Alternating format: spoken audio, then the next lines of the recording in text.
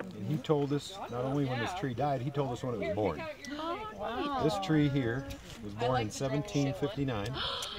Here it is in 1800. Here it is in 1870 when it died and became the cabin. 1870. Another piece that he said was born in... Relatively. Come here, John. Given the company. Where's the damn bartender? This one, this is a log that came out of the cabin. And the professor at CSU gave us when it was born in 1759. Here it is at 1800. And here it died for the cabin. Are you breathing? Keep breathing. That's when the cabin was built. He says, I'm not quite sure of the month. He says it's either August, September, or October. Oh my Get God. it down to the month. gosh. That's amazing. This one was born in 1763, and it was 1863 when it was out here. Same fact, I think 1870. But he also did some core samples. One of the trees on here, right there in the gate. I'm going to try and remember which one it was. It could have been this ponderosa. I'm sure it is.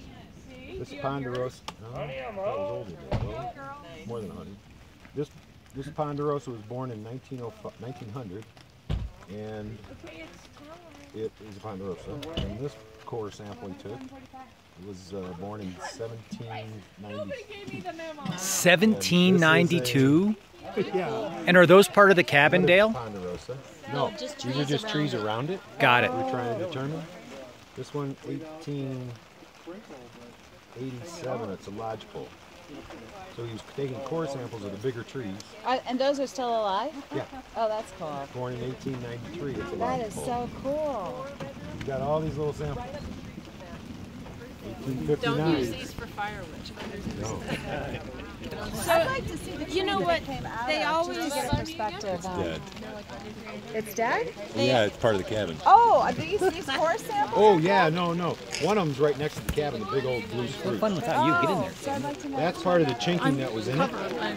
This is another part that was just Perfect. I cement. need that. And they whitewashed the inside. So I am it's made of lighter sugar. inside. So, and this is what I always tell my kids because we have a